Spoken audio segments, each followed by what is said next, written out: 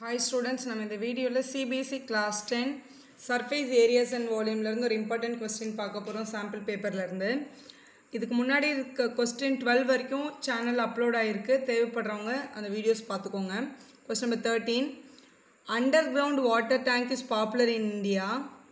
It is usually used for large water tank storage and it can be built cheaply using the cement like material.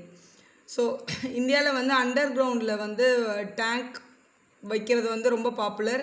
Maximum எல்லார் வீட்லேயுமே இருக்கும்.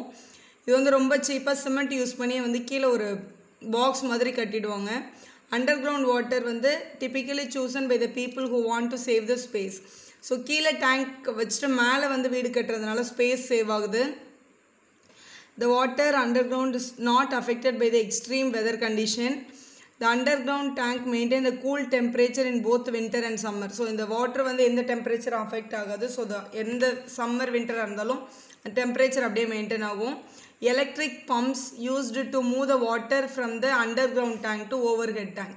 So undergroundல இருக்க water வந்து நம்ம motor use பண்ணி மேலே overhead டேங்க்குக்கு ஏற்றிட்டு அதை யூஸ் பண்ணி ஹவுஸ் ஹோல்ட் ஒர்க்குக்கெல்லாம் நம்ம வந்து வாட்டர் யூஸ் பண்ணிக்கிறோம். ஸோ இதுதான் டயக்ராம். இது வந்து ஒரு கேஸ் ஸ்டடி ப்ராப்ளமாக கொடுத்துருக்காங்க. ஸோ இந்த கொடுத்துருக்க டீட்டெயில்ஸ் யூஸ் பண்ணி கீழே இருக்க கொஸ்டினுக்கு ஆன்சர் பண்ணணும்.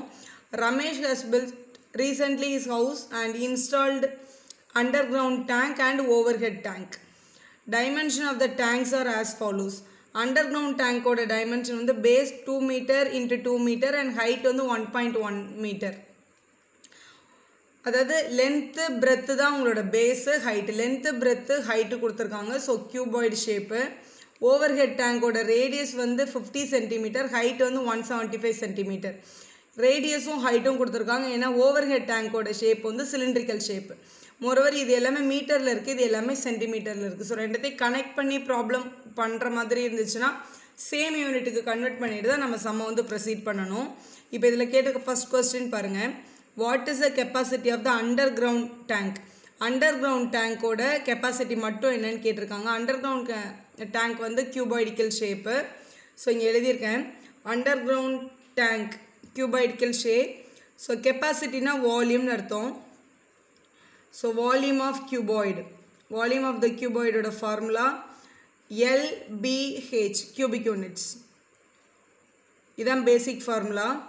நமக்கு ஆல்ரெடி எல்லாமே கொடுத்துட்டாங்க. Length breadth height. லென்த்து வந்து 2, பிரெத்து 2, ஹைட்டு வந்து 1.1. கியூபிக் யூனிட் மீட்டரில் இருக்கிறதுனால இதை மீட்டர் கியூப்னு எழுதிக்கலாம். So 2 2s are 4, 4 into 1.1 metre கியூப்னு வரும். மல்டிபிள் பண்ணால் 4.4 மீட்டர் கியூப்னு கிடைக்குது. ஸோ இதோட கெப்பாசிட்டி கண்டுபிடிக்கிறதுக்கு இதோட ஒரு சின்ன பேசிக் 1 மீட்டர் கியூப் அப்படின்றது வந்து 1000 லிட்டர்ஸ்க்கு ஈக்குவல்.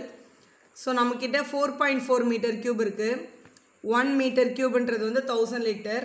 அப்போ 4.4 மீட்டர் கியூப்ன்றது லிட்டரில் கன்வெர்ட் பண்ணணும்னா இன்ட்டு 1000 பண்ணணும். 4.4 இன்ட்டு 1000 லிட்டர்ஸ்ன்னு மாற்றிக்கலாம். ஸோ 3 0 இருக்குது, இங்கே ஒரு நம்பர் தான் இருக்குது. அப்போ 2 0 ஆட் பண்ணி பாயிண்ட் வைக்கணும். ஸோ 4400 லிட்டர்ஸ் வந்து அந்த அண்டர் கிரவுண்ட் டேங்கோட கெப்பாசிட்டி அப்படின்னு நம்ம கண்டுபிடிக்கிறோம். இதுதான் உங்களோட first part of the கொஸ்டினோட answer. இப்போ அந்த கொஸ்டினோட செகண்ட் பார்ட் பாருங்கள். What is the ratio of the capacity of the underground tank to the capacity of the overhead tank? Overhead tankக்கும் டவுனில் இருக்க டேங்க்குக்கும் உள்ள ரேஷியோ என்ன, அதோட கெப்பாசிட்டியோட ரேஷியோ என்ன அப்படின்னு கேட்டிருக்காங்க. ஸோ ஆல்ரெடி நம்ம வந்து அண்டர் கிரவுண்ட் டேங்கோட வால்யூமை கண்டுபிடிச்சிட்டோம். இப்போ ஓவர்ஹெட் டேங்கோட வால்யூமை கண்டுபிடிச்சிட்டா ரெண்டுத்துக்கும் ஒரு ரேஷியோ போட்டுடலாம். ஓவர்ஹெட் டேங்கோட ஷேப் வந்து சிலிண்டர்னு ஆல்ரெடி கொஸ்டினில் கொடுத்துருக்காங்க. ஸோ நம்ம ஃபஸ்ட்டு கண்டுபிடிக்க வேண்டியது கெப்பாசிட்டி. கெப்பாசிட்டின்றது வந்து volume. So volume of the cylinder நம்மளோட பேசிக் formula volume of the cylinders equal to by r² h cubic unit. வால்யூம்னா எப்போவுமே வந்து கியூபிக் யூனிட்டில் தான் எழுதணும். ஸோ இங்கே கொஸ்டினில் வந்து ஆல்ரெடி கொடுத்துருக்காங்க. ரேடியஸ் வந்து 50 சென்டிமீட்டர், 50 சென்டிமீட்டர். ஆனால் இதில் எல்லாமே மீட்டர் யூஸ் பண்ணியிருக்கோம். அப்போ இதே நம்ம மீட்டருக்கு தான் மாற்றணும். சென்டிமீட்டர்லேருந்து மீட்டருக்கு கன்வெர்ட் பண்ணுறதுக்கு பை 100 பண்ணணும். ஸ்மால் யூனிட்லேருந்து பிக் யூனிட்டுக்கு போனால் எப்போவுமே டிவைட் தான் பண்ணணும். சென்டிமீட்டர்ன்றது சின்ன யூனிட், மீட்டர்ன்றது பெரிய யூனிட். பெரிய யூனிட்டுக்கு போகும்போது எப்போவுமே டிவைட் பண்ணணும். பை 100 மீட்டர் ஆகிடும். ஸோ இதை கேன்சல் பண்ணால் 1/2 மீட்டர்ஸ்னு எழுதிக்கலாம். ஸோ நெக்ஸ்ட்டு ஹைட் வந்து 175 சென்டிமீட்டர்னு கொடுத்துருக்காங்க. அப்போ h = 175 centimeter. அப்போ இது 175 by 100 meter அப்படின்னு கன்வெர்ட் பண்ணிக்கலாம். ஸோ இதை கேன்சல் பண்ணால் 175 100 ரெண்டுமே 25 டேபிள்ஸில் வரும். இது வந்து 25 4s are, இது வந்து 25 7s are. ஏன்னா 100க்குள்ளே 4 டைம்ஸ் இருக்குது, ஒரு 75 இருக்குது, 75ல 3 டைம்ஸ் இருக்குது. ஸோ 7/4 மீட்டர்னு எழுதிக்கலாம் ஹைட். அப்போ height is equal to 7/4 metre. இப்போ volumes equal to by R square H. பைன்றது 22/7, radius வந்து 1/2ன்னு கண்டுபிடிச்சிருக்கோம். ஆர் ஸ்கொயர்டுன்றதுனால 2 தடவை எழுதிட்டு ஹெச் வந்து 7/4ன்னு எழுதிடலாம். மீட்டர் கியூப், ஏன்னா கியூபிக் யூனிட்டில் தான் வால்யூமோட வேல்யூ எழுதணும்.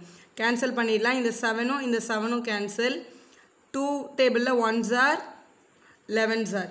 ஸோ ரிமைனிங் இருக்கிற ஆன்சர் வால்யூம்ஸ் ஈக்குவல் டு நியூமரேட்டரில் 11 மட்டும் இருக்குது, டினாமினேட்டரில் 2 4s are 8 இருக்குது. அப்போ 11/8 மீட்டர் கியூப் அப்படின்னு கிடச்சிருக்கு. ஸோ இதை டெசிமலில் மாற்ற வேண்டாம், நம்ம அப்படியே கம்ப்ளீட் பண்ணிடலாம். நம்மளோட கொஸ்டின் செகண்ட் கொஸ்டின் வந்து என்ன கேட்டிருக்காங்கன்னா, what is the ratio of capacity of the under ground tank is to over head tank. ரெண்டத்தோட வால்யூமோட டேங்கோட ratio capacity தான் கேட்டிருக்காங்க. ஸோ அண்டர் கிரவுண்ட் டேங்கோட கெப்பாசிட்டி நம்ம இங்கே ஆல்ரெடி கண்டுபிடிச்சி வச்சுருக்கோம். ஸோ இங்கே மீட்டர் கியூப் வேல்யூ எடுத்தால் இதையும் மீட்டர் கியூப் வேல்யூ தான் எடுக்கணும். இங்கே மீட்டர் கியூப் வந்து 4.4 மீட்டர் கியூப். So 4.4 is to 11/8. இங்கே இருக்க மீட்டர் கியூபும் இங்கே இருக்க மீட்டர் கியூபையும் தான் கம்பேர் பண்ணணும். ஸோ 4.4ன்றதை வந்து நம்ம வந்து 44/10 கூட எழுதிக்கலாம். 44/10 இஸ்டு 11/8. ஸோ பேசிக்கான ஒரு விஷயம் சிம்பிளிஃபை பண்ணுறதுக்கு எப்போவுமே ரேஷியோ வந்து A/Bன்னு இருந்தால் it can be represented as A/B. அதாவது ரேஷியோ வந்து ஃப்ராக்ஷனல் டைப்பில் எழுத முடியும், அதே மாதிரி இதை வந்து கன்வெர்ட் பண்ணிக்கலாம். இப்போ நியூமரேட்டரில் வந்து என்ன இருக்குன்னா 44/10, டினாமினேட்டரில் 11/8ன்னு இருக்குது. ஸோ டினாமினேட்டரில் இருக்க டேர்மை மேலே எடுத்துகிட்டு போனால் ரெசிப்ரோக்கல் ஆகும்.